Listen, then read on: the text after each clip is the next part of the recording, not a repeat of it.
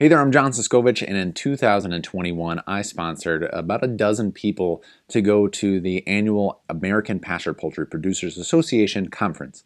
And in order to win that sponsorship, you had to buy the chicken tractor book, you had to build the chicken tractor, and then you had to raise chickens in it, and then you had to take pictures and share your story and your pictures with me. I have now a dozen case studies of people who have done all of that, and I want to share those case studies in different ways with you in a helpful manner, and all of that is coming full circle, and I feel great about it.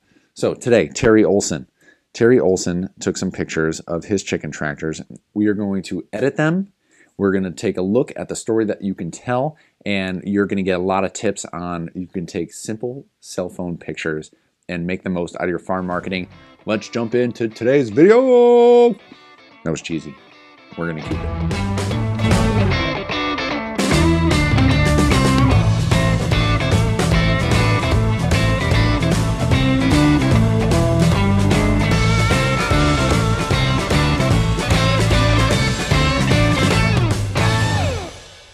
All right, so this is one of my favorite photographs that I received from another person raising chickens in my chicken tractors, and that sun in the background with the dramatic backlight. It doesn't show up on this screen quite as well, but my good friend Paul is going to put it as full screen with the original image right now, and you'll see that we have these long dramatic shadows coming off of these chicken tractors, and I've got a lot to work with here.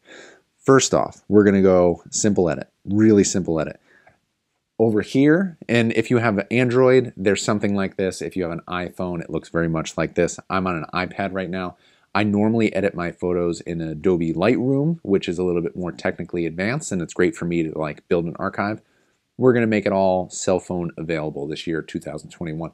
So auto, we're going to hit auto, and that bumped up some of the light in the background, gave us a little bit more contrast. That's great. But right now, this image kind of looks like this, like you were standing on uneven ground or one leg was shorter than the other. So we're going to go into crop and straighten and look for a straight line.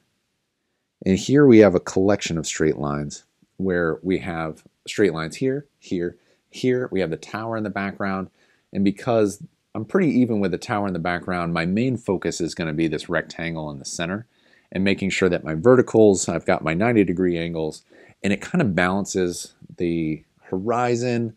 Everything kind of clicks into place. Instead of just feeling like you're on a boat listing to one side, you level it out, and it adds a professionalism to your photographs that you saw how fast I did that, took no time at all.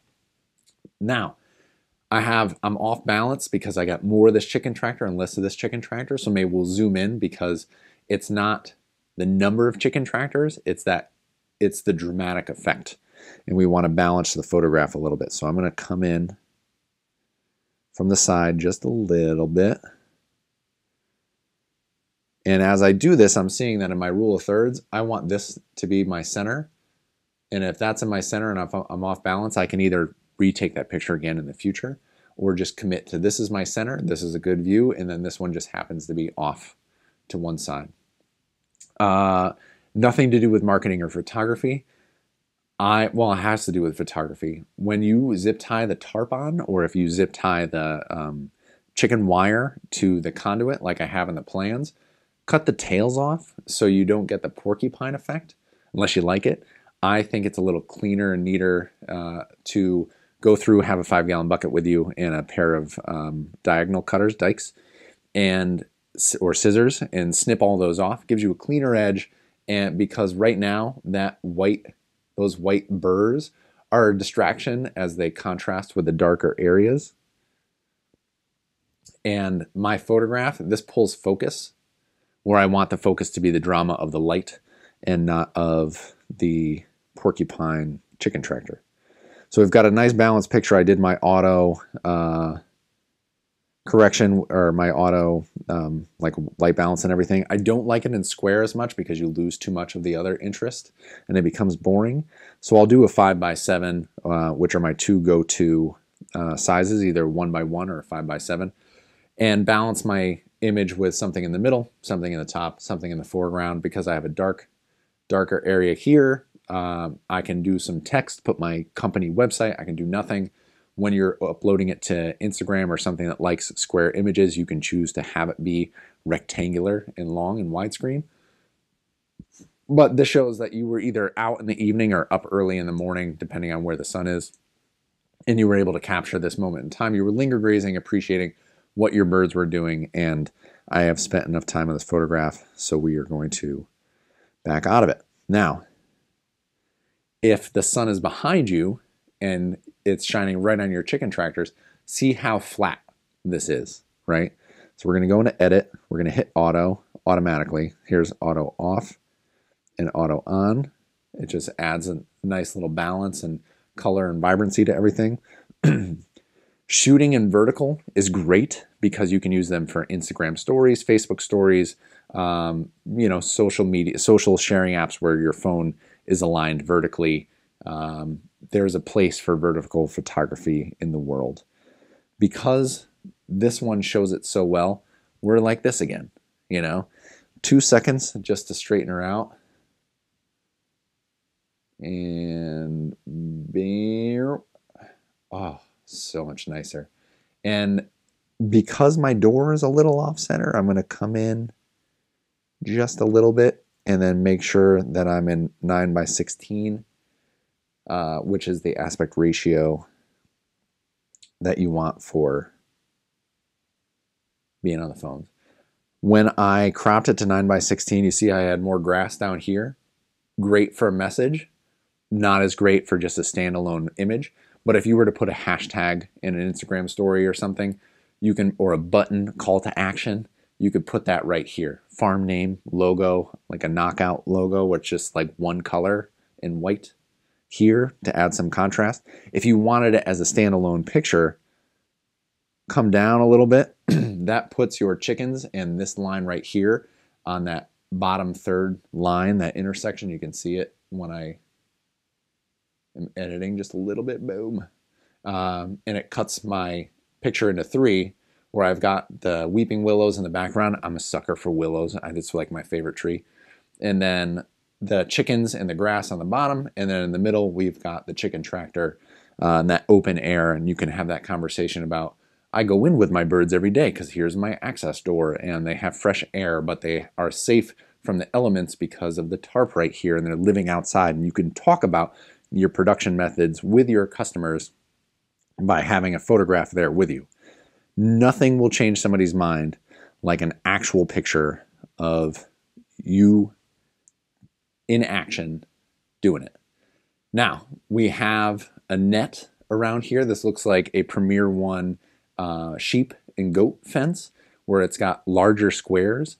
And this is not necessarily to let the birds out, but you can have the fence around them, get several moves without moving the fence, and then move the fence. It's like chicken tractor moves, fence, and then move the chicken tractor. And then you're at the edge of your fence and you got to refence again and move the chicken tractor. And you only have to move the fence every like 3 or 4 days versus every day. And you're not fencing to keep the birds in, you're fencing to keep stuff out. You can have a conversation about predators. You can have a conversation about your land. You can have a conversation about the management of the birds and them being out on grass and how long does the grass have to be. And you can get a lot from this one photograph. It's taken in the middle of the day. If we look at the shadows, they're pretty straight up and down. There's not a lot of drama with it being angular light, but a very good practical photograph. This, and you'll see more of these in the family episode later this week, is a good way to take a picture of your kid without showing their face, because the internet is a terrible, awful, wild west of a place. You're involved with family, you're a family man or woman, you're raising your kids on the farm and teaching them farm ideals, and you don't have to see their face, which it can't get scanned by anything. And when they're older, they can decide what their internet presence is without you having, you can share it, tell the story, and maintain a lot of your kids' privacy. And just because I'm a sucker for turkeys, we're going to hit auto. We're going to go ahead and straighten it out. See our back line right here? Tough. So we're going to just get it straight. Maybe we'll go back in here. And because this is so dark, I'm going to bump up the brightness just a little bit. Our exposure is going to come up. And then we're going to go all the way to the end with vignette. Vignette adds a little darkness around the edges. So if I bump the exposure up and then add a little vignette, you know, here's it dramatically dark. It goes from the focus being a little flatter to the focus being centered on that turkey. This is all the way at 100%. I don't publish at 100%, but you can add in like 8%. And it just rounds off the corners just a little bit. Pull your focus into the center to talk about your turkey. You can talk about how your turkeys are fed, how they're managed, how they're moved, how you're raising them, what breed you're raising. You could even put like $6 a pound deposits due by October 1st on this image. Use it and share it and sell your turkeys if you need to do that, or just put together a family photo album with the photographs that you've taken. So I want to thank Terry for sending in all of these photographs. Terry won a spot at the annual APA conference, was all about pasture poultry. You're with producers who are much more talented than I and better at teaching the practicalities of raising various types of poultry in an interspecies management intensive grazing system. It's all very approachable. And then there's people who don't know as much as you do. There's who are raising their first 10 birds and figuring it out. It's a great place to be. The annual membership's like $60. You can go to appa.org if you want to become a member. I am a paying member, and they're now not giving me any money for this plug. I do it because I appreciate them, I love them, and they're my community. Thanks for taking the time to watch this video. I hope this helps. I am enjoying this week immensely. And until next time, I will see you out in the field.